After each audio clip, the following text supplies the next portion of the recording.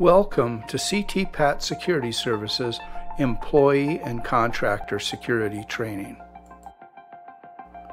Employees and contractors must be made aware of the company's supply chain security program as part of the hiring process or the orientation process.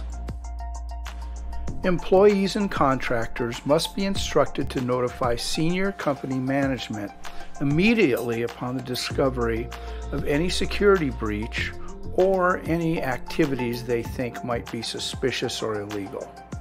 Employees and contractors must be trained in the supply chain security procedures that affect their duties or their job descriptions.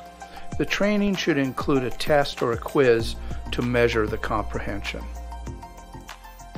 Employees and contractors must have supply chain security related refresher training annually, and that training should include a test or quiz to verify their comprehension. Employee contractor training must be documented. Copies of the employee training documentation and records, including the tests and training certificates, should be kept on file. Consistent with foreign, federal, state, and local regulations, background checks and investigations must be conducted for prospective employees. When allowed by local laws, background checks should include a 7-year criminal history check. In addition to background checks, pre-employment screening for potential employees and contractors must also include verification of the work history and reference checks. Employees and contractors are responsible for following the policies and procedures set forth in a company's supply chain security procedures, and they should be subject to disciplinary action up to and including termination for failure to follow these procedures.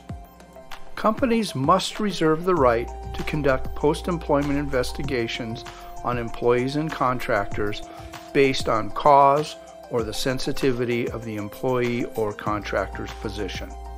Should management be informed or suspect that an employee or contractor has provided false information during the hiring process, an investigation must be conducted to verify the information, and then the appropriate action should be taken.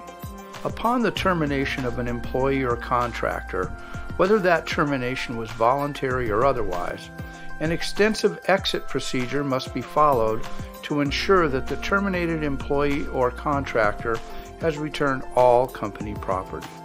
Computer passwords and access codes must be changed upon termination of an employee or contractor, whether that termination was voluntary or otherwise.